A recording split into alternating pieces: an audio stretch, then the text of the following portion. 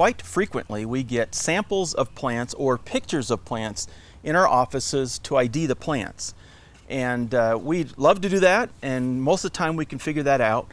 However, we want to give you some tips to help you, to help us make sure that we identify it properly. And that is making sure that we get the right material. So, like I mentioned, there are two ways that you send the plants to us, or information about the plants, and that is one by email, by taking images and sending us those pictures, and then we can often identify the plants that way. That's the quickest way to get the samples to us. Or you can actually take real samples and you can send them to us. So for pictures or images that you might be taking with a camera or with your phone or whatever, the important thing is make sure that the plant or the part of the plant that you're taking pictures of is in focus. If you're trying to zoom in or take a picture of the leaf, but your camera is focusing in on the ground 10 feet away, then we can't see your plant. We can't see those leaves. They'll come out blurry. So please make sure that you edit or look through your images, make sure they're clear and in focus before you send them to us. If they're blurry to you, they're going to be blurry to us, and a lot of times we can't tell what the plant is. What I really like to have when people are sending plant images in, I like to see the whole plant. So if it's tree, stand back, take a picture of the whole tree. If it's a shrub, same thing. Herbaceous plant, take a picture of the whole plant. Then get some close-up pictures. Close-up pictures of the stems, the leaves, if you can get it even closer, the bark and the buds, and how the leaves are arranged on the stems can go a long way for us. If there are fruits and flowers present, definitely send those as well, because those can really be helpful in identifying the plant. So make sure that you send us as much of the plant as you possibly can. Don't just send us a picture of a leaf, though there are some that have very unique leaves that help us identify them quickly. There are many that have very similar shaped leaves, and so it can be really confusing if we don't have more of the plant. So make sure you send as much as you possibly can. We also like to know where the plant is coming from, you know, what part of the state.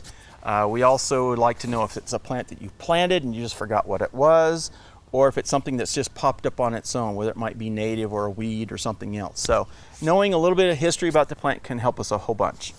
Now, when it comes to plant samples, if you want to send us samples in, that's fine. Again, as much of the plant as you possibly can, you know, package up and send, the better off you are. And for a plant like this, this is actually an ash tree. And it has very, as you can see, very unique characteristics. It's actually in bloom or just finishing bloom, and then already the seed pods have started to form on it. And certainly that's going to be very helpful for us to identify. Another thing to notice on this is, if you look, the leaves are arranged opposite each other on the stem. So maybe look at it this way. You can see that the leaves are attached to the stem opposite each other. And there's a certain number of trees that have opposite leaves, and that helps us narrow it down really quick.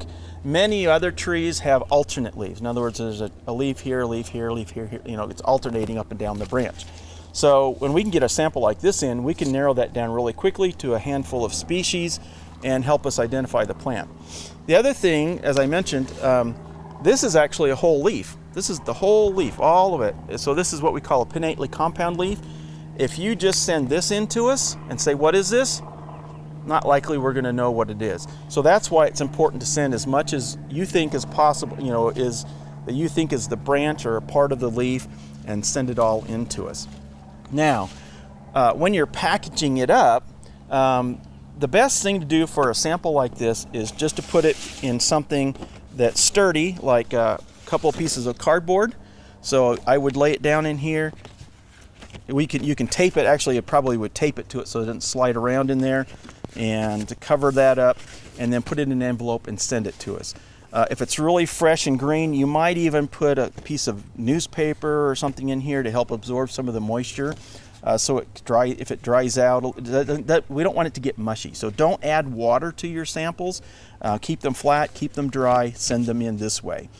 If you, again, have flowers and fruits, include those. If the fruits can't be meshed down in between something like this, you know, if it's a big round fruit, include it, but again, try to keep it dry. Wrap it up in newspaper or some, you know, tissue or something, and then package it so it doesn't get bounced around and thrown around inside the box or whatever you send it in.